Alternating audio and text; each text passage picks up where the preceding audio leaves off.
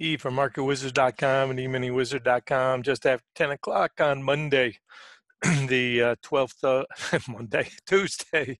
Oh my goodness. Tuesday, the 12th of May, 2020.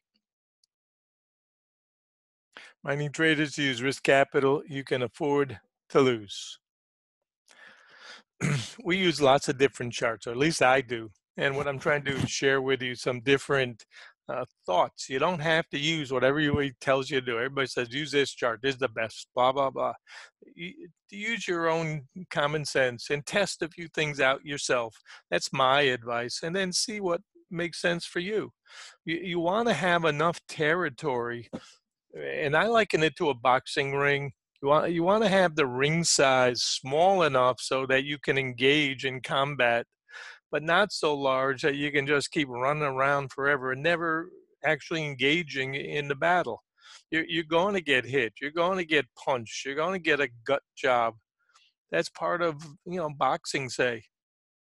But you can't inflict any pain on the other guy if you're not willing to engage. If you just stand in the corner and say, okay, my support is down here at 2860, you're going to just keep watching all day and saying, I don't like anything. You have to, if you're going to be a day trader, you have to be willing to take some risk. And you have to see the zones that you believe will give you better odds. Just looking at this chart right here, right? 1, 2, 3 days, not just the weekly, but go back and take this day and throw that in there too. We can see how good this 3-day chart conform to what I said earlier. Let's use it, 38.75 area to 42 resistance, this high up here. And let's see if we can get back and maybe get ourselves back into that 28 area in here. Half gap, 29, 28. Whoa, if we can do that, make sure you're paid by 22s.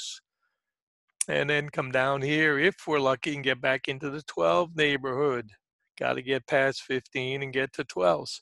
So this gives us better balance by looking at it from here. And by looking at what I put out in the room earlier, that I thought that our big support for now is 88. I'm looking at this low down here. So I'm saying, fine, 88 support. And resistance, obviously, back here, this high. But eventually, if we get a breakout above that, that'll get ignored. It'll be like a 3-point breakout up here that takes off. And because we're options X, I'm doubting that right now. I'm saying they're just trying to kill some premium.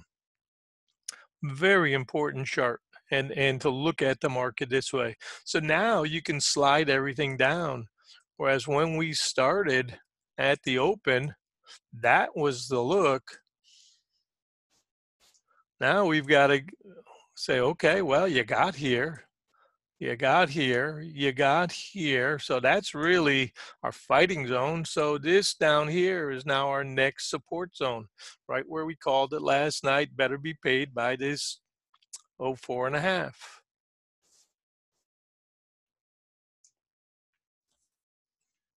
So this is now the current look at this pipe, this 22 up here.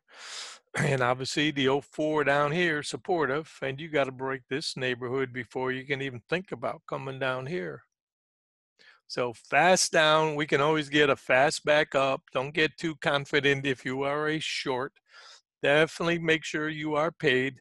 You don't have to do anything the rest of the day. That's the discipline part of trading. Then I got what I wanted. I don't have to sit here all day. I can go play golf. I can go take a swim. I can do whatever. This is a blessing. If we could do this every day, even if this thing comes down another, doubles what we've got and comes down here, you're better off every day if you can get one of these and then lock it and take it and run and go have a life rather than sitting all day in front of the screen. Trust me, it's a tedious business.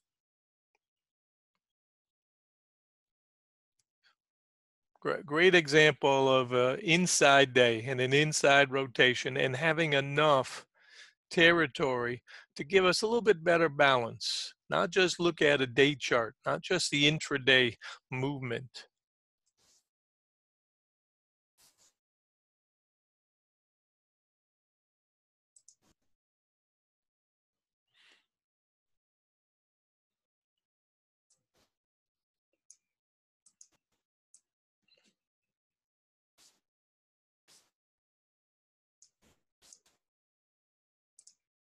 And for those of you who like to see the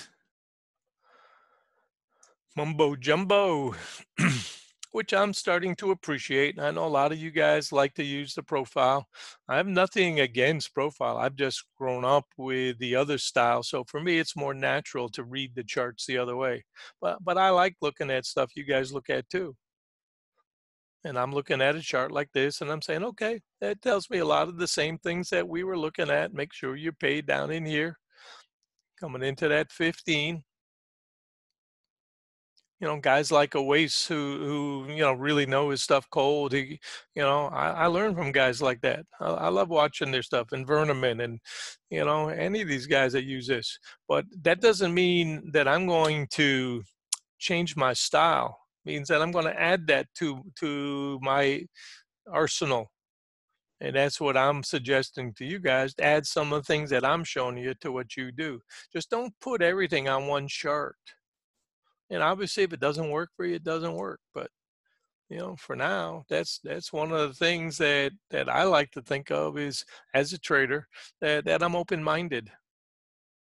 I'm looking at my VIX. VIX is, we know that if the market is coming down, we know VIX is going to be going up and vice versa. But it's a handy tool to tell us when we're really overdone, like 85s and 90s. Come on, that's not normal.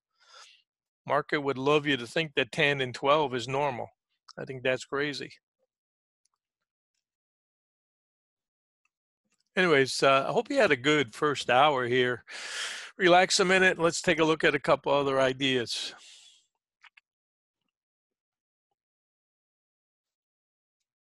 And be disciplined, as James says. Lou, thank you. 11 and a quarter single to be repaired. See, at one time I would say, huh?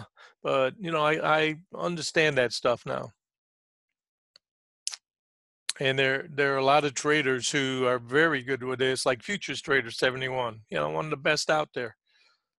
Learn from these guys. Well, look at their charts, look at their videos, and be a student. That's the whole key. You got to be, you got to have this in your blood, that you love this stuff, that this is your passion. Otherwise, you won't pay your dues and do the homework.